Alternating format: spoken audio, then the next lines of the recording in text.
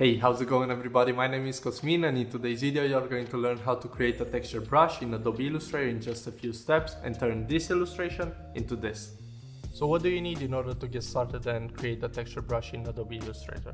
Well, you need a piece of paper. Hopefully you guys have some like this laying around the house, and I'm going to use this to draw with a marker. This is a pretty basic marker. I'm guessing you have something like $1, nothing too crazy. What you need to do in order to get started is create a line in the middle. Pretty standard stuff, and then keep doing lines on top of it to create some kind of a texture. I would say the height should be around two fingers, so nothing too major, but I would recommend just going pretty lightly on top of it, because we're going to use this to actually trace it in Adobe Illustrator and actually define the base, right? What I want you to be careful about is the ends here. Of course, we're going to do a couple of adjustments there, but I would like to have some kind of a separation here, so it's not something that goes over. Let's do it a couple more times. This is it. This is what we're going to use in the actual tutorial. I took some photos of the drawing we just did with the marker, and now I'm going to bring that up into Illustrator. And we'll need to create a new document. I'll select the web large one. Let's name it texture brush, because this is where we'll create it. Hit create, and let's close off the brushes panel because I would like to see the artwork. Go to view, make sure to have snap to pixel disabled, and then I'm going to take the photo and drag it on the canvas here. So this is the photo. It's a bit large. Let me rotate it a bit and make it smaller. Holding down shift to make it smaller and keep the same ratio. Once you have the image with it selected, go to image trace, and from the options panel select the black and white logo. Tracing might proceed slowly, don't care.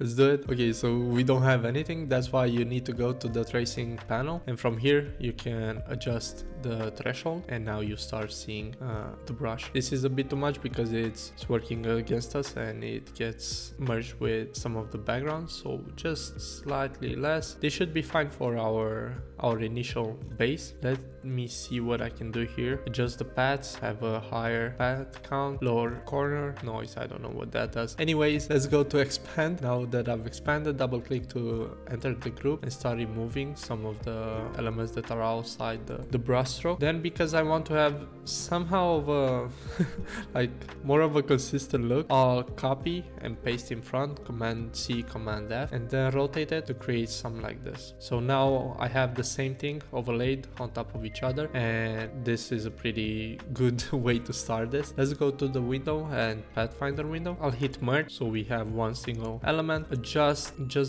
slightly adjust some of the rotation. Right click and go to transform and reset bounding box to see how this brush looks right now. This is the base of the brush. I want to add more texture to it, so how do I do that? Well, I go to unsplash and I start searching for anything that has texture. So for example, I'll search for dust. These are all royalty-free images, so you can actually use them for free in any commercial work. Let's try something different. This is pretty interesting, but it has this weird skew. Yeah, let's try it out. So I'll zoom in, and then what I'm going to do is actually take a screenshot of this thing, then go back to Illustrator, and I'm going to place that actual screenshot here. I'm dragging it from a different monitor, rotate it around because I only need this, so I don't need anything else. I only need that part. Rotate it around, go to tracing options, and again go to black and white logo, and you get something like this. Of course, we'll need more definition. That's why I play with these options again. The number of paths should be higher, corner is lower.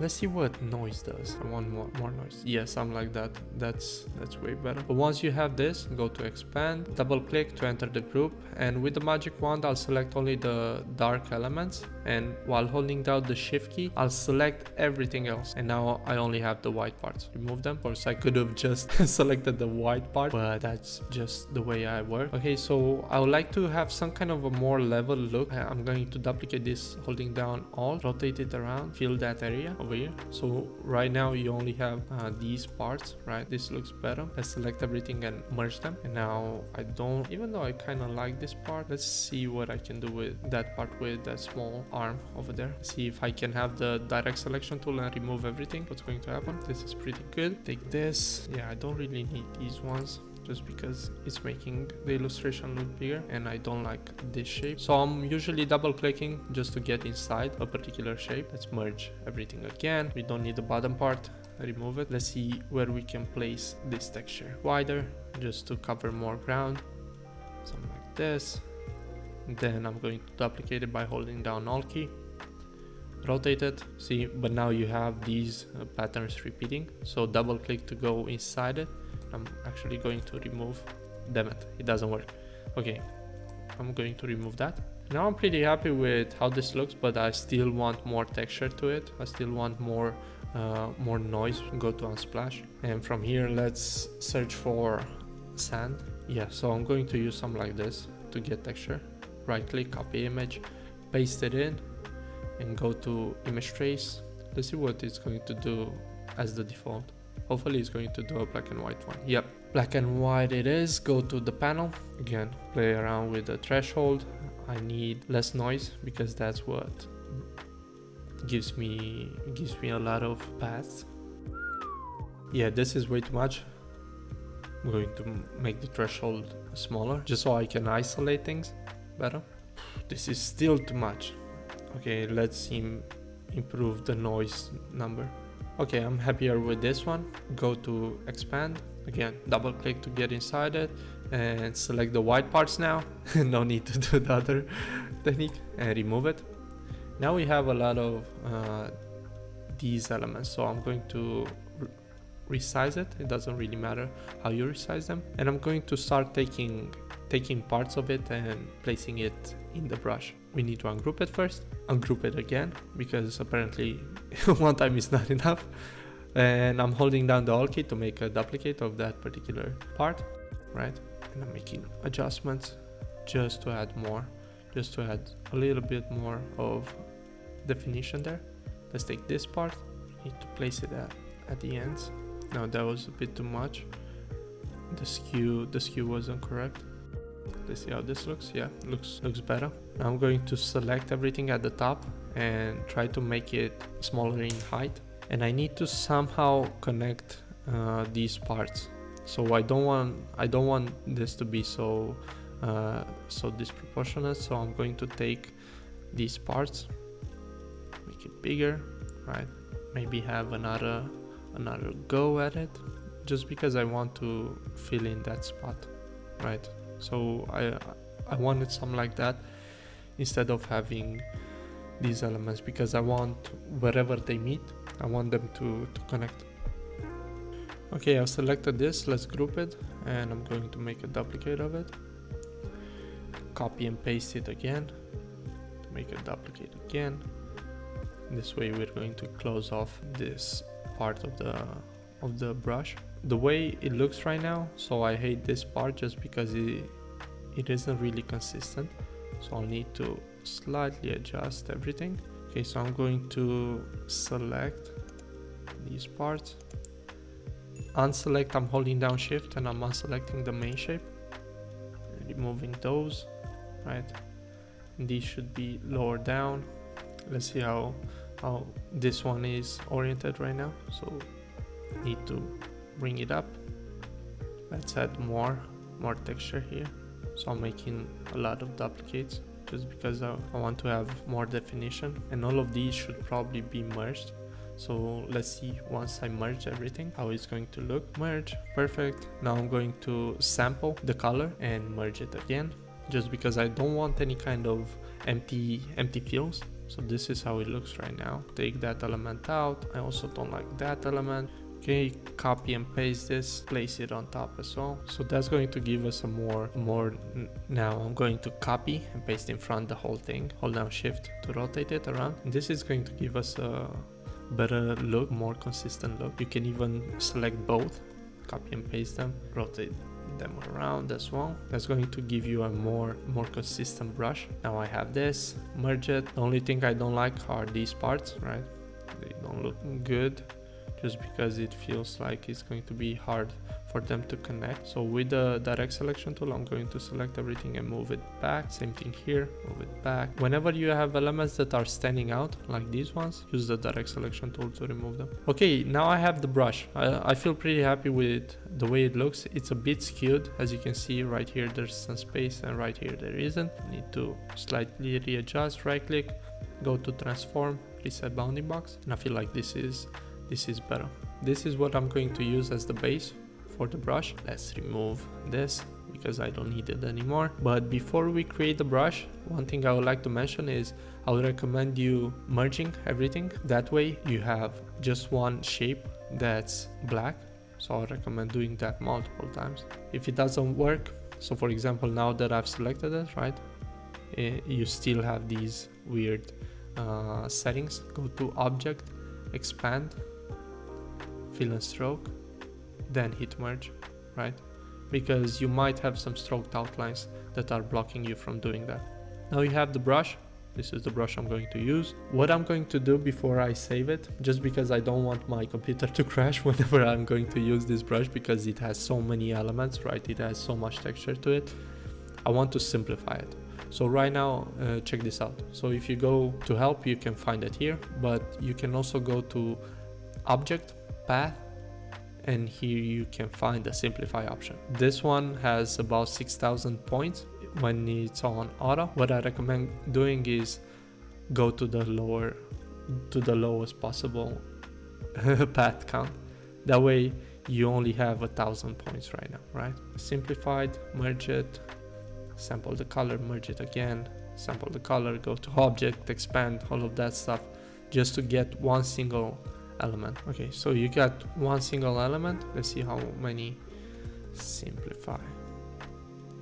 Keep in mind that you can find this brush. I'm going to include it in my pack, so it's going to be a bonus brush. So on top of everything that you're going to get, if you get the brush, you're going to get grain brushes, noise brushes. You're also going to get this brush as well, and you can use it in your own illustration in your own time. So now we have the base of the brush. We're going to use that to actually define it inside Illustrator and save it up so we can use it on our illustration. Let's jump into Illustrator, and here we have the brush base that's being defined, right? One thing I would like to do before we save it up, take the rectangle tool, and I want to get rid of all of these elements on the sides, just because when I'm going to save it, it probably won't connect, just because you have small elements in between.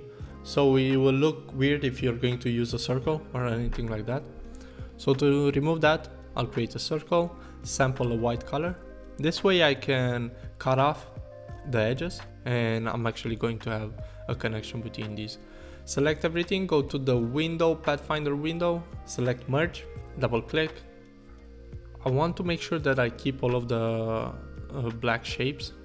So with it selected, hold down shift so you can select all of the other elements, remove them, and this is a good base for our brush. Now this brush is a bit too big for this document. What I'm going to do, I'm going to scale it down, something like that should be better. And then go to window, brushes, because we need to save it. From the brushes panel, let's drag it to the center, click on create new brush, and select the art brush option. From there, you need to name it, texture brush bonus. Keep in mind that you can find it in my pack, and set the stretch to fit the stroke length. That's fine. And the colorization needs to be tints. That way you can apply different colors, different shades to it. Hit OK, and now you have it saved over here. Don't click on it because it's going to apply it to this element and it's going to kill your computer. Okay. Okay. And now I need to bring in the illustration. So I have it set on a different monitor. This is the illustration we're going to work with. It's a flat illustration of a fox. I found it on Envato Elements, and I'm going to use this as an example, right? Let's make a duplicate, and now I'm going to start making changes to it. What I want to do is minimize the number of colors I'm using. First off, I need to ungroup it. Apparently you can just start. Once I ungrouped everything, yes, it looks good. I'm going to use white for these parts, and then we have these colors, which are orange, and then we have the nose, which is brown, I guess. Okay, so let's save these colors up. So in the swatches panel, with them selected, make sure to save them as a global color. That way you can save it up. I'm not sure what's up with this color. Let's remove it. Then let's save up the light orange and the dark orange. Now we have all of the colors that are necessary. The way I'm going to go about it is select the white elements, for example, and from the swatches panel, click on the stroke to have the stroke selected and apply the same color to the stroke as well. So now you have a white stroke, right? It's a basic brush. But once you apply the texture brush, you're actually going to get something like this, right? Let's make it smaller in size. And whenever you're going to see something like this means that those two ends don't connect the right way. So instead of having a connection like this, the anchor points have handles that are pointed like that. I'll take the direct selection tool and round this off, right? So if you round it up, then you'll look great. This is too much, but I need to do something about this one as well. Yeah, looks good. Then for the elements that have the light orange applied to them, I'll do the same thing, select them, then have the brush, play around with the size of the brush, just because you don't want it to be too much, right? As you can see, like, you can already have a lot of definition and more character to your character using these kinds of brushes. For this one, I need to select the dark one, make it smaller in size. So this already gives it like a hand-drawn look. I'll do the same thing here, apply a stroke, and then have the texture brush. Looks good. I also need to add the same thing here. So let's do that and see how it looks. Yeah, this doesn't look ideal, but it can be fixed, believe me. So we need to make it smaller in size, right? So something like 0.5, but there are a lot of glitches going on, right? Let's round this off, and whenever you see something like that, maybe add anchor points and remove the old ones. I'm curious what makes it look that way. Okay, I'm going to add some pads here and remove these ones. Now you have a small smile. I think this looks way better. And now we need to figure out what we're going to do with this shape, just because there are so many glitches. So with the pad selected, I'm going to go in and I'll probably remove this one, right? Yeah, so I'm removing any kind of straight angle. As you can see, this stroke is way too much for how small this element is. Let's do the same thing for the mouth, just because it was way too much. The last element I want to place this texture brush is on the actual background. On the background shape, with the selected, select the dark color, cool. And then you can see, like over here, you can see some of the texture. This looks pretty good as a progression of the illustration. I feel like it has way more character and it feels like a hand-drawn element.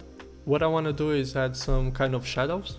The way I'm going to actually do that, I'm probably going to add shadows only to the nose and to the darker elements. So with it selected, let's select the paintbrush. Is it the paintbrush? Yeah, the paintbrush tool, and create a stroke. It has the same color, but I need to make it a bit bigger. And from the opacity panel, go to multiply, maybe have something like 20%. Now with it selected, I'll hit command left bracket a couple of times till it gets behind the elements. I'll do the same thing for the ear, same thing, send it to the back. For the nose, I need to have the same color. Let's go to multiply, and of course I need to make it a bit bigger. And from the opacity, go to multiply and 20%, something like that. Okay, so just in a matter of seconds, you can add some kind of shadow definition, right? So this was my process of defining a texture brush in Adobe Illustrator and then using it to define an illustration and make it look a bit better. Thank you so much for watching. I hope you learned something new today. Don't forget to like this video so more people could see it, and subscribe for more. See you in the next video. Bye!